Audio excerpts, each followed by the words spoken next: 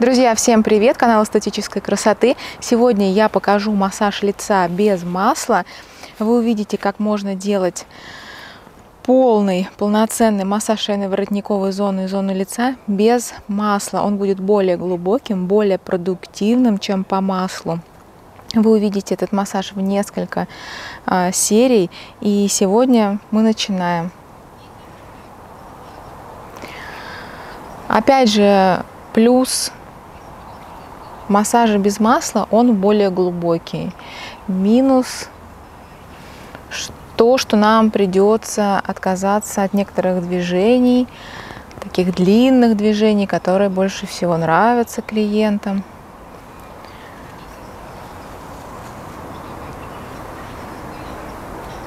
Такой массаж я также делаю еще по тейпам.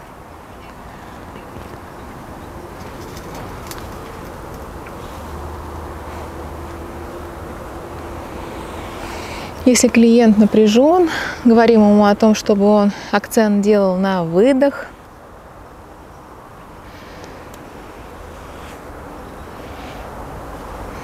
Думал о своем выдохе.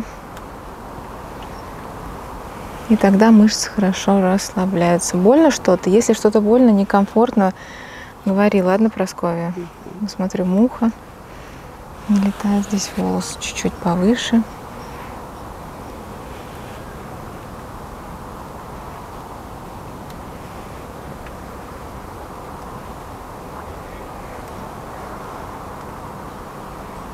Сейчас я использую приемы компрессии, то есть надавливание.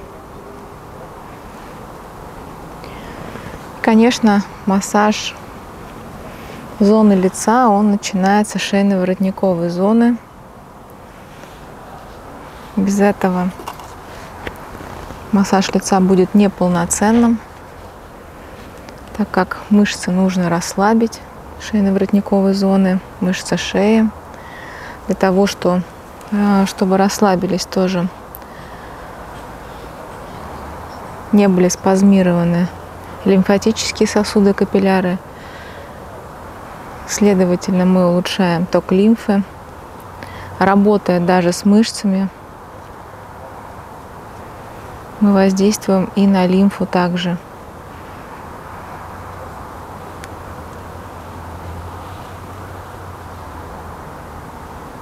Такое ощущение, что кто-то там разговаривает, Прасковья. Это не телефон?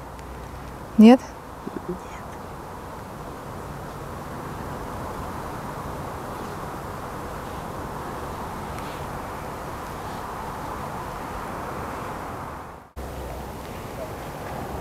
Не больно? Нет.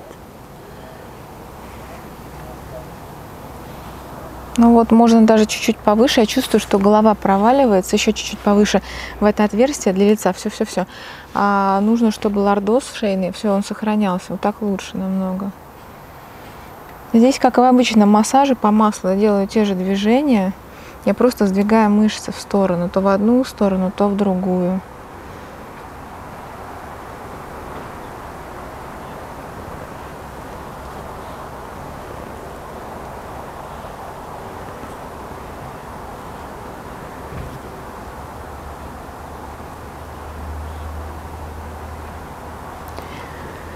Такой массаж я называю интервальным, потому что каждый интервал длится от 5 до 20 минут, в зависимости от задачи, которую вы ставите изначально с вашим клиентом, и увеличение по времени того или иного блока дает вам возможность решать те или иные проблемы.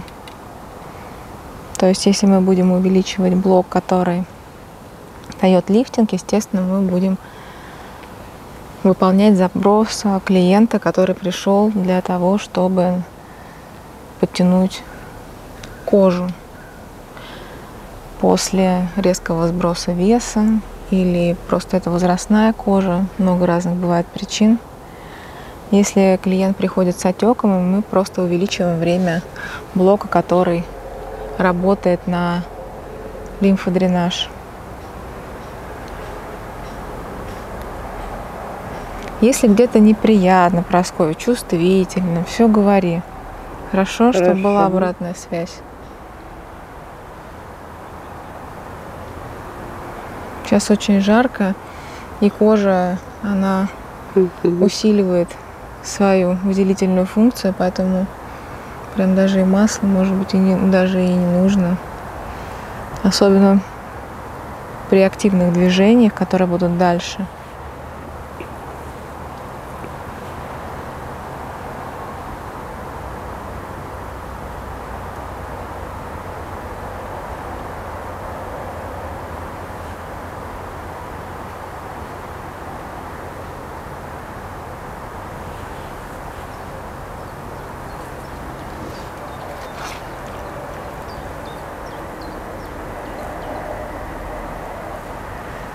Зона лба, она непосредственно связана с затылочными буграми, так как лобное брюшко на черепной мышце, оно имеет продолжение и имеет затылочное брюшко, которое как раз расположено в зоне затылочных бугров. И когда мы хотим какие-то решить проблемы, связанные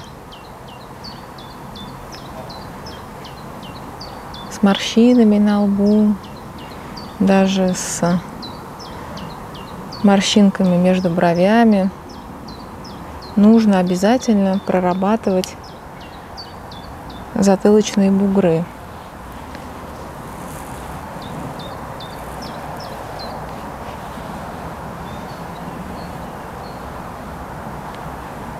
На бочок голову чуть-чуть, вот на тот. Угу. Не тяну волосы, нормально? Не. Здесь я фиксирую, здесь можно расслабиться.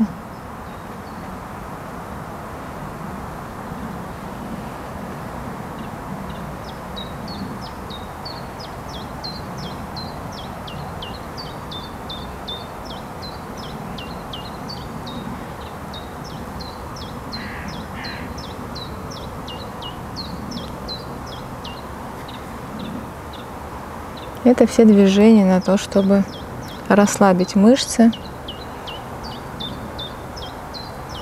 Еще раз повторюсь, я их просто отвожу в сторону.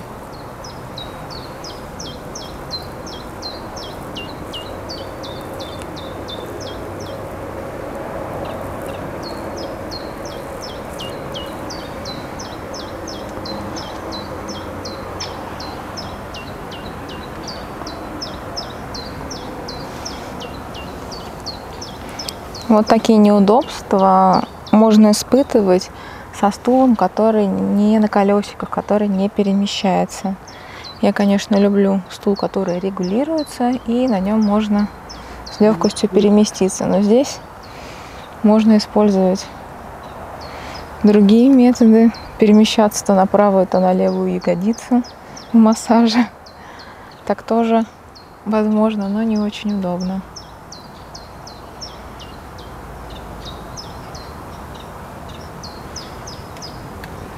Опять же, вот эти все движения, зона шеи, зона головы, делаем от 5 до 20 минут.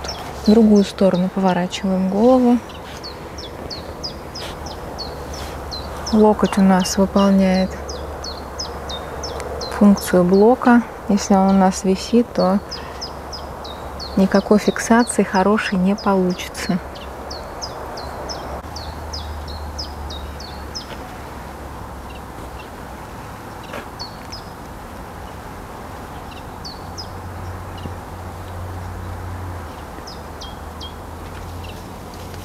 Меня комар кусает.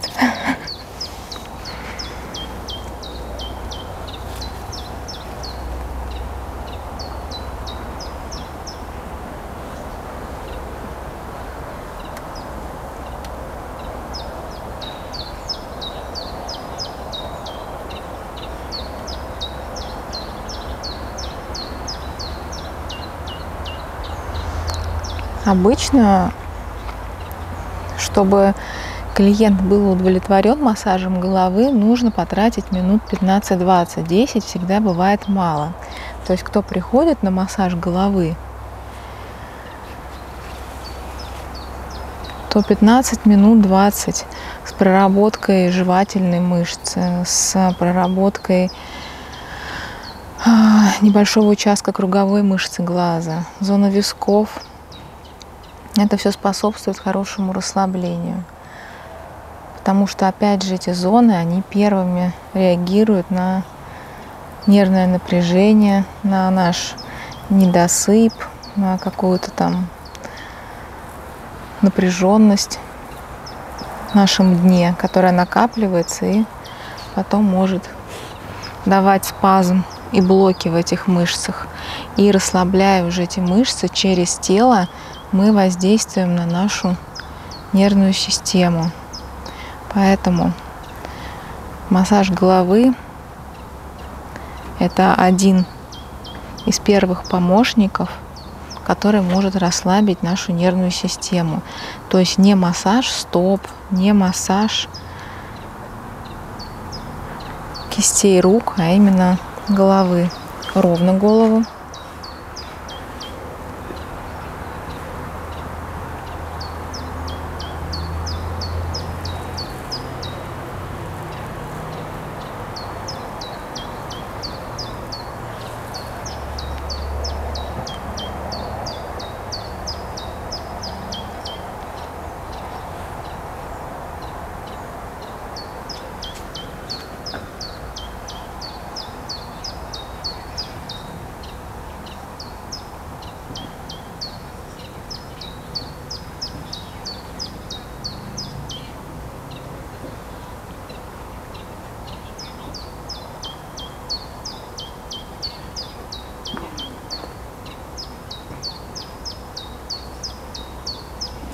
Да, на улице очень жарко, плюс 34 градуса.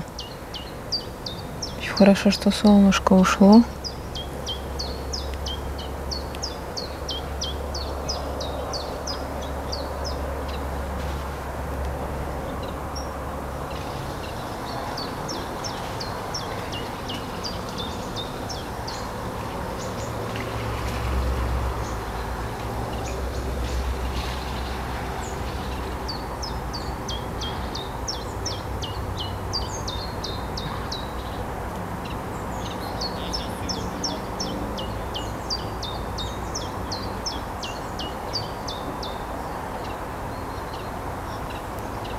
Вот я перехожу на жевательную мышцу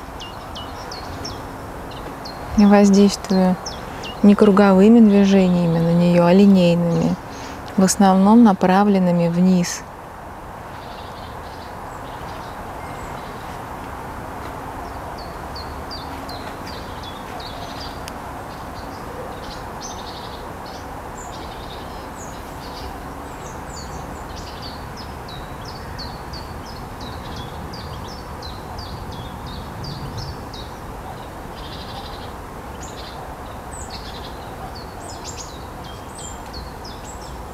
Чувствуешь, да, здесь такое вот есть мышцы, напряжение небольшое. Такие уплотнения, это и есть жевательная мышца. Также с ушами очень приятно поработать.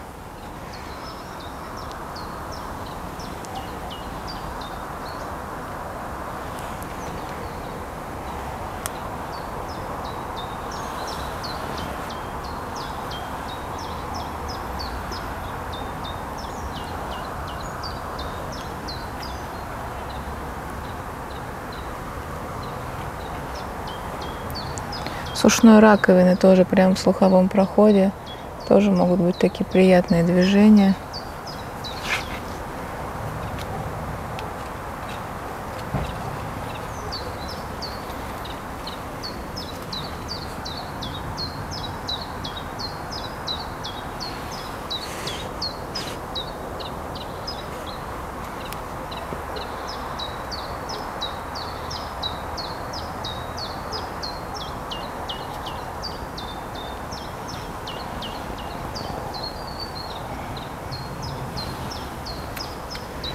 Я сделаю несколько движений на декольте, и мы закончим.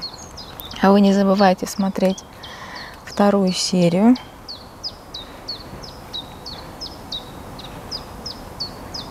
Тоже компрессионные движения на зоне декольте.